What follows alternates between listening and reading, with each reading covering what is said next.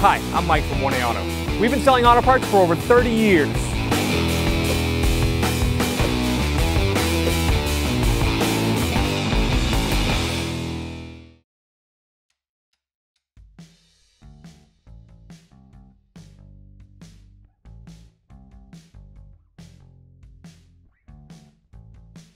Before we put our truck in the air, we're going to loosen and remove this hubcap. So it actually has little plastic caps that look like lug bolts, but they just screw onto the actual lug nuts. They're 22 millimeter. I'm just going to use a 22 millimeter deep socket and a 1/2 inch ratchet. They shouldn't be on here very tight. Just kind of knock them loose, just like that. Once you get them loose, you can just use the socket to unscrew them. And this should just come right off. So those stay in the hubcap. They've got little threads in them. The actual lug nuts have little threads in them, and that's how they're held on.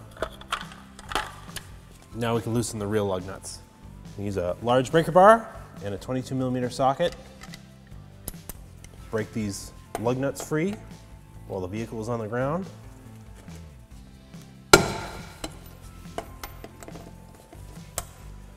Go around, get them all broken free. All right, with those all broken free, now we're going to raise and support the vehicle. This is a really heavy truck, so make sure you have some heavy duty jack and a jack stands, and it's supported securely. We're using our 2-post lift. Because our truck is extra long, we're going to use this floor stand jack and just support the back of it right under the trailer hitch. We don't actually have to lift up on the truck, just bring this up until it touches the bottom. Just right there is perfect. Lug nuts are loose. I'm just going to use a 1/2 inch ratchet and a 22 millimeter socket. Actually, they're real loose, so I will just remove them by hand. Wheel is seized to the hub, so I'm going to put a lug nut back on the bottom, and I'll put one on the top just lightly. You're not threading them all the way down. This is just so when we knock it loose, the wheel doesn't fall off. Take a dead blow and just kind of knock it around the tire, try to break it free. Let's spray some rust penetrant here. This is an aluminum wheel, a steel hub, it's corroded to it. Spray some in the lug openings. You can use a heat gun or a small torch like this. I'm going to very carefully heat around the edge and get this aluminum wheel to expand a little bit and help knock it off the hub.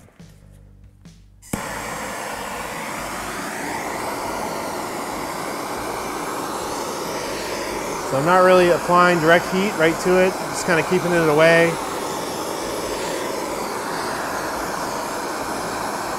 You don't have to get it red hot. You just want to get it warm enough that the wheel expands.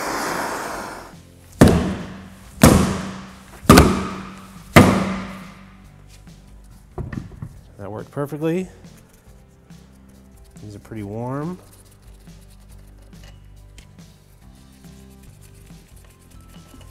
I'll put our wheel down and out of the way. Before we try to remove the caliper, I'm going to take a large flat-bladed screwdriver, kind of wedge it in here, and what I'm going to do is pry outwards. And that will compress the pistons inside here and loosen this up, so when I go to take the brake pads out, they'll come out easier. So just sort of gently kind of pry it. It's not going to go very far, but it'll go enough that you'll be able to take the brake pads out. Caliper is held to the bracket with 2 Torx bolts here that are holding the slide pins in. The top one is very difficult to get to, so we're not going to remove those. We're going to remove it at the bracket bolts and pull the whole caliper off, and then separate it up here on the spring. So take an 18 millimeter socket and a good size ratchet or a breaker bar. It's kind of hard to have clearance in here. The ratchet, this long ratchet fits nicely, so I'm going to loosen this one up. You don't want to go too far with it because you'll get caught between the springs, so just loosen it up, then take this out. And do the same for the bottom one.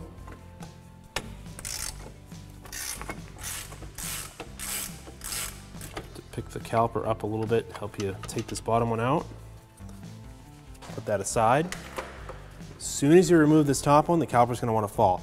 So make sure you hold it, and you can use your fingers to remove the top one. And lay this right here on the spring. All right, so to get these apart, flip it up, actually slide the pad down, and then you can put your fingers in here. You should be able to slide this up on the caliper slides if they're free moving. You might have to come in here and use a small flat-bladed screwdriver and just pop the boots up and off the slide pins. Just be careful with them, you don't want to rip them. Then just push these apart.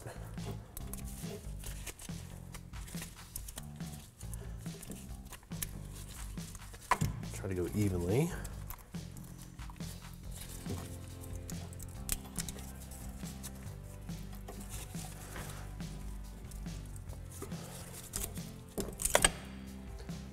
Those will come apart just like that. Take your brake pads out. While we're working on this caliper, we're going to compress the pistons back into it so our new pads will fit. So we'll take an old brake pad that came out of here, just put it across the two of them. Take our large C-clamp and get it lined up. Now we got it lined up, and we'll just gently turn this in to compress them. You'll know you'll have a good caliper if they go in nice and easy. They shouldn't have too much resistance. They'll have some resistance, but if they don't move at all, your caliper might be seized, the pistons, and you should replace your caliper. That's good. Take this off. You can leave that up here. It's time to get this rotor off. There might be a retainer here. That was just to hold it on. That's a little factory retainer. Just spin it off. You don't really need these. They just help to hold the rotor on.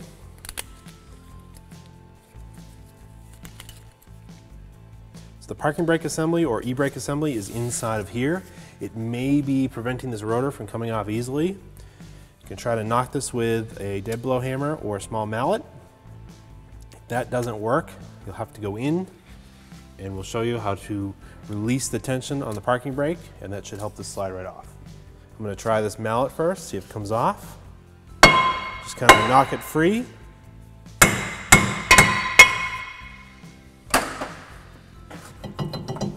So we got lucky, it came off pretty easy. Our parking brake assembly is wet with oil. So that's telling me there is an axle seal leaking, but we're gonna ignore that for now and continue with the brakes. We'll just clean it up. There is if you needed to adjust these parking shoes to get the brake caliper off, the adjuster is here, but there's an access window on the back side that's covered with a rubber plug. So you'll take a small flat-bladed screwdriver and sort of pop it out. Be a little tricky to get out. Gonna have to find just the right angle. And it'll just pop right out. Then you can take a screwdriver and go in here. Let's see the spot. And you would twist it, kind of push it upwards like this. And that would adjust the shoes inward and give you more clearance to get the rotor on or off. And if you need to adjust them afterwards, you can spin it out to adjust the amount of drag that you have. And when you're done, don't forget to put this cap back in. I'm just using some brake parts cleaner, clean up some of the oil in here. Again, I know it needs an axle seal, but we're not doing that today. It's not too bad, so we're gonna let it go. These are old brake rotor and pads from our vehicle and our brand new ones from 1AAuto.com. See, it's the exact same style and design. The brake pads match the new ones. They've got shims on them, wear indicators, same bolt pattern. Inside the drum is for the parking brake, or e-brake as you might want to call it. These will fit great and work great on our vehicle. Just going to clean the hub. Going to put the rotor on backwards. This way I can clean it with brake parts cleaner. Put down any excess. Flip it over.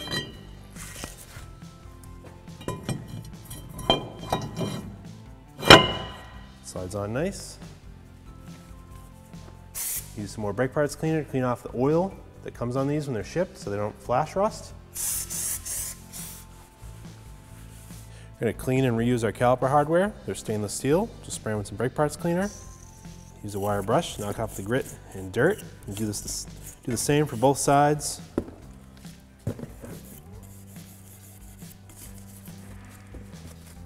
This is ready to go back in the car. Just looking at the dust boots here on the slide pins. So this one's nice and pushed out, which is good. And this one is kind of weird looking, and I'm looking at it and it has flipped itself inside out. So I'm just going to gently take a small flat bladed screwdriver and pull it out, and that's the way it should look. We're going to clean and lubricate our slide pins. Wipe them down with a rag. Take some caliper grease, apply it to them. Do the same to this one. Take our caliper bracket. I'm going to get it started. Slide these in. Take our outer pad. They're both identical, inner and outer. I'm not going to clean the surface yet, but I am going to put a little bit of caliper grease here in the ears. The reason why I'm not going to clean the surface yet is because the way I'm going to put these in, I'm probably going to touch the surface with my fingers, and I'm going to need to clean it again anyways. Start by, needs to go this way. You can slide them up into the guides, and then you can bring these down some more. Take your inside pad, do the same thing.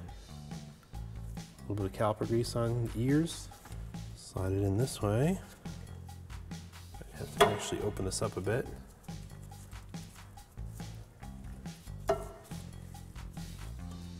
We got our brake pads line up on the hardware. And this should just slide right down. We need to push those up.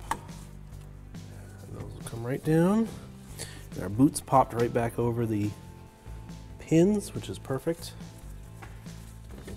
Now I can slide these up. Hold them apart like that. See, I've touched them. So I'm going to take some brake parts cleaner and just clean them off. Got our caliper bolts handy, bracket bolts. So I'm going to take it and slide it over. Try to hit the edges.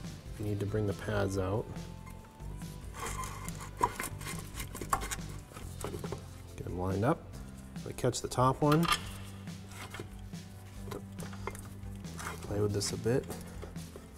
Get lined up. Now I can get the bottom one. I'm going to torque the caliper mounting bracket bolts to 120 foot-pounds.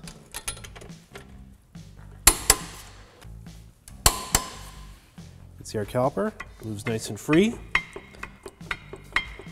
Before we're done, after we put the wheel on and torque it and put the vehicle on the ground, we'll press on our brake pedal to bring the pistons back out. Reinstall our wheel.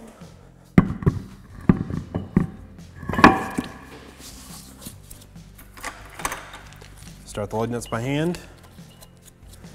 Just gonna use my socket and ratchet. Just snug these down before I lower the vehicle and torque them to the final spec. Torque the lug nuts to 120 foot-pounds in a cross pattern. Reinstall the hubcap. You can take just the socket, get these threaded on. After you finish the brakes, be sure to gently pump the pedal to bring the piston out to meet the rotor.